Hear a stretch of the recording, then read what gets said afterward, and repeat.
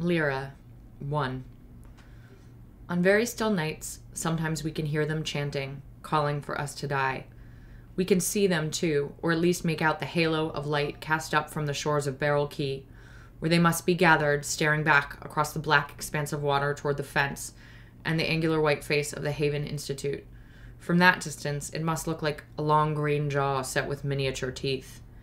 Monsters, they call us, demons. Sometimes, on sleepless nights, we wonder if they're right. Lyra woke up in the middle of the night with the feeling that someone was sitting on her chest. Then she realized it was just the heat, swampy and thick like the pressure of somebody's hand. The power had gone down.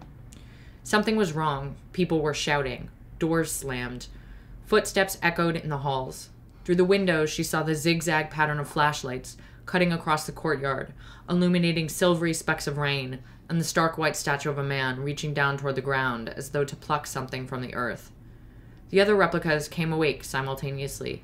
The dorm was suddenly full of voices, thick with sleep. At night it was easier to speak. There were fewer nurses to shush them. What's wrong? What's happened? Be quiet. That was Cassiopeia. I'm listening. The door from the hall swung open, so hard it cracked against the wall. Lyra was dazzled by a sudden sweep of light. They all here? It sounded like Dr. Coffee Breath. I think so.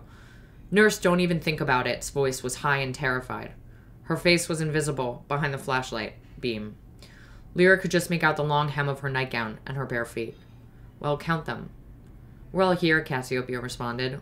One of them gasped. But Cassiopeia was never afraid to speak up. What's going on? It must be one of the males, Dr. Coffee Breath said to Nurse Don't Even Think About It, who was really named Maxine. Who's checking the mails? What's wrong? Cassiopeia repeated. Lyra found herself touching the windowsill, the pillow, the headboard of bed number 24. Her things, her world. At that moment, the answer came to them. Voices shrill, calling to one another. Code black, code black, code black. Almost at the same time, the backup generator kicked on. The lights came up, and with them the alarms. Sirens wailed, lights flashed in every room. Everyone squinted in the sudden brightness.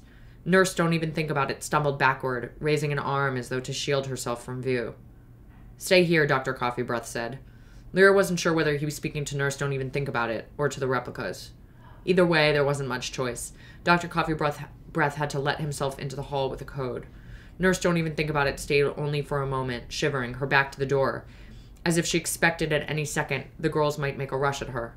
Her flashlight, now subsumed by the overheads, cast a milk-white ring on the tile floor. Ungrateful, she said, before she too let herself out. Even then they could see her through the windows overlooking the hall, moving back and forth, occasionally touching her cross. What's code black? Rose asked, hugging her knees to her chest. They'd run out of stars ever since Dr. O'Donnell, the only staff member Lyra had never nicknamed, had stopped giving them lessons.